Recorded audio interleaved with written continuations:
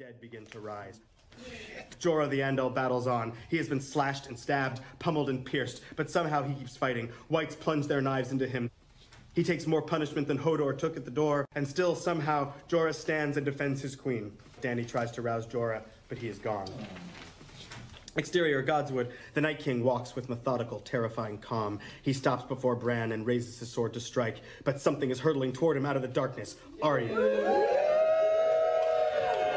She vaults off a pile of dead whites, leaps at the Night King, and she plunges the dagger up through the Night King's armor, and the Night King shatters.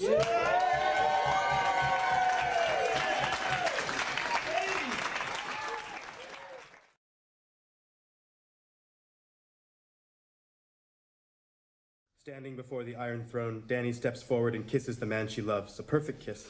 Their eyes closed, his hand behind her head, her hand on his cheek. Dany's eyes open suddenly as she draws a sharp breath. Jon's eyes open as well, already filling with tears. For a moment, neither moves, as if moving will make this real. We see Jon with his hand still on the hilt of the dagger he just lodged in Dany's heart.